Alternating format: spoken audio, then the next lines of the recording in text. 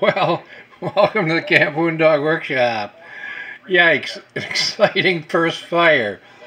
I fired up the 319T and valves work and all that, and all of a sudden this thing was a fire-breathing drag, and I thought, oh my god, what the heck's going on?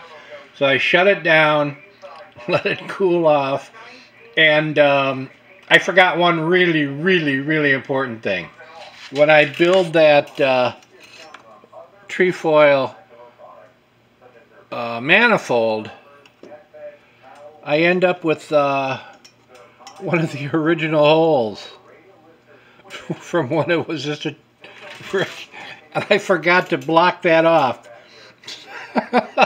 So instead of all the flaming vapor going into the mantles and being a beautiful thing, I had a World War II flamethrower coming out of that hole. So I gotta go back and fix that. Man, you know, no matter how much I try to pay attention to details, I always miss something important. I'm glad I did a test fire before I sent it out. All right, I gotta fix this, then I'll do a real test fire. Bye.